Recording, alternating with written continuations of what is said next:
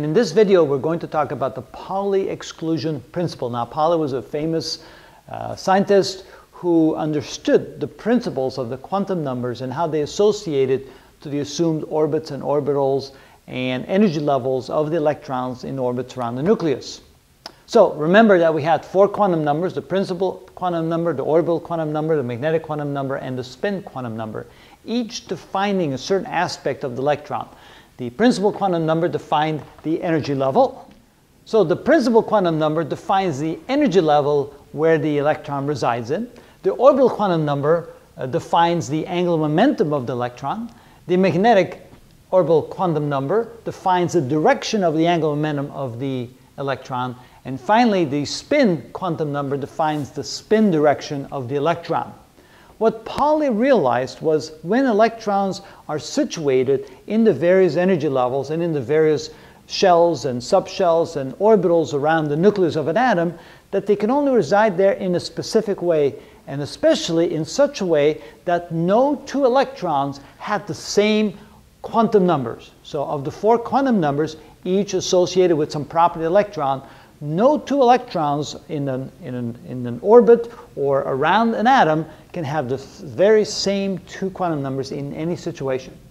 Since each orbital can only contain two electrons, and each electron either has a spin up or spin down, so another way of looking at the Pauli exclusion principle is that you could only have a maximum of two electrons in each orbital, and only if the two electrons had opposite spin. Another way kind of looking at the Pauli exclusion principle. So as an example, let's say we'll start putting down electron configurations based upon the four quantum numbers. So let's say we talk about electron being in the first energy level, which necessitates it to have zero angular momentum quantum number and zero magnetic quantum number, and either a plus or minus 1/2 spin number. So let's say one electron has those four quantum numbers. Then the other electron in the same energy level with the same angular momentum and the same angular momentum direction would have to have an opposite spin direction. Now that represents the first s orbital in the first energy level. That one is now filled with two electrons, and so any additional electrons added to the atom now has to reside in a different location because it cannot have the same principle or the same quantum numbers. So then the next electron would be in the second level, perhaps in the zero orbital level, which would be the s orbital, with a zero spin direction, or I should not say spin direction, but angular momentum direction, and maybe a plus 1/2 spin direction. So that is the s orbital in the second energy level.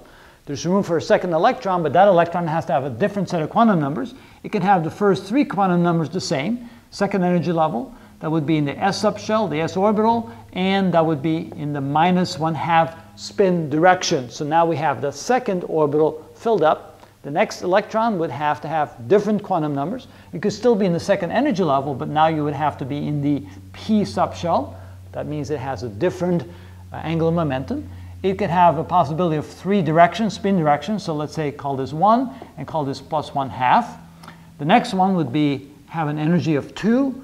It may still be in the same, well, if it's in the p orbitals, it would have the same angular momentum.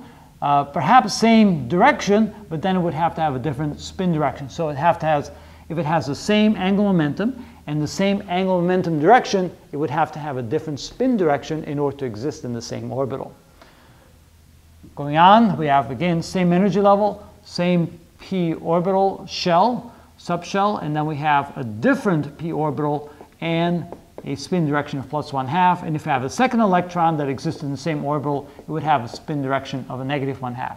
Still in the same energy level, there's still a third p orbital, different spin direction, or I should say not spin direction, but a different angular momentum direction, and then of course a spin direction like that. And if a second electron appears in the same orbital, it would have to have a different spin direction and so forth. So Pauli understood that electrons are situated around the nuclei of an atom in such a way that in no circumstance would an electron have the same properties of energy level, angular momentum direction, and spin direction all at the same time. And so therefore electrons are filling out those orbitals around the nucleus in such a way that they're neatly stacked with their own unique set of quantum numbers defining the properties of the electrons in those locations. Of course, the next one would be 3.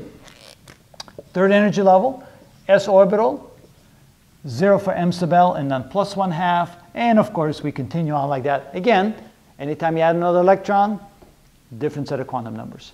And that's what we know and understand as Pauli's exclusion principle.